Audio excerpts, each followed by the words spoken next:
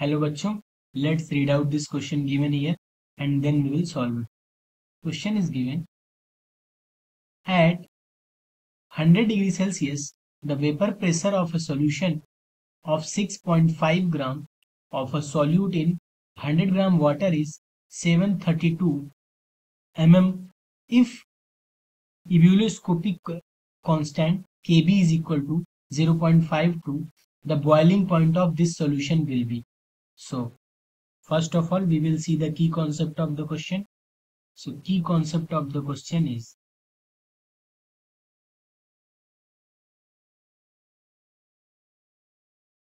relative lowering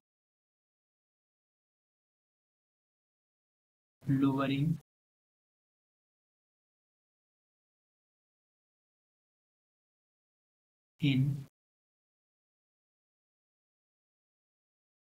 vapor pressure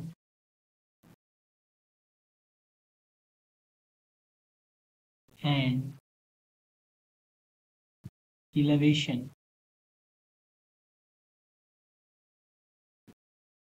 in boiling point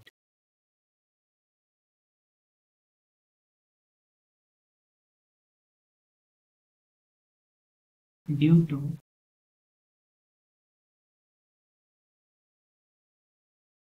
addition of non-volatile solute.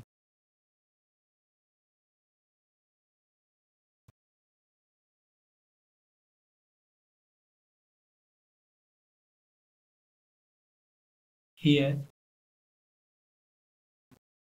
for relative lowering in vapor pressure, expression is P naught minus P upon P naught is mole fraction of equal solute.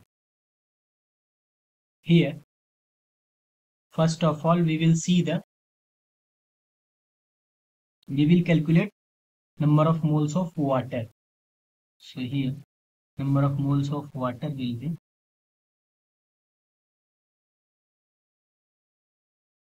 100 upon molecular weight of water is 18, that will be equal to 5.55 because number of moles equal to weight given upon molecular weight. So now we will use this expression here.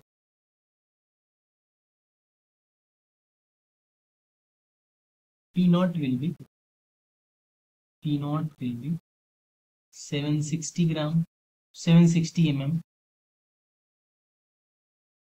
of Hg at 100 degrees Celsius, and P will be 732 mm as given. Now we will put the values. It will be 760 minus 720, 732 divided by 760 is equals to, let number of moles of solute is n, so it will be n upon n plus number of moles of solvent is here water, number of moles of solvent is 5.55. On further calculation it will come 0.0368 is equals to n upon n plus 5.5. From here n will be 0.212. N is what? Number of moles of solute. Now molality will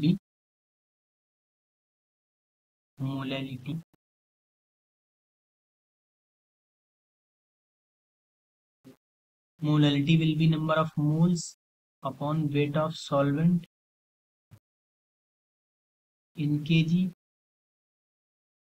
So it will be 0.212 divided by weight of solvent is here 100 gram, and if we will convert it into kg, then it will multiplied by 1000. It will come as 2.12.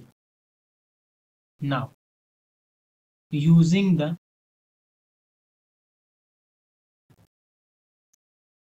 expression of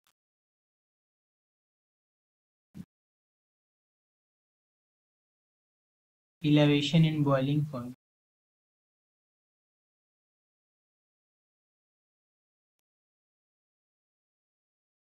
delta Kb is equals to Kb into n. Value of Kb is given here 0.52 and molality is 2.12. It will come as 1.1 degrees Celsius. It is what? Change in boiling point. And at 100 degrees Celsius, boiling point is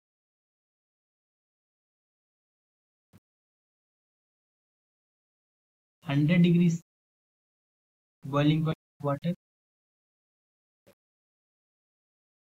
On adding this non-volatile solute, new boiling point TB will be 100 plus delta TB. So it will come as 100 plus 1.1 means 100.1 degrees Celsius. That will be approximately equal to 101 degrees Celsius.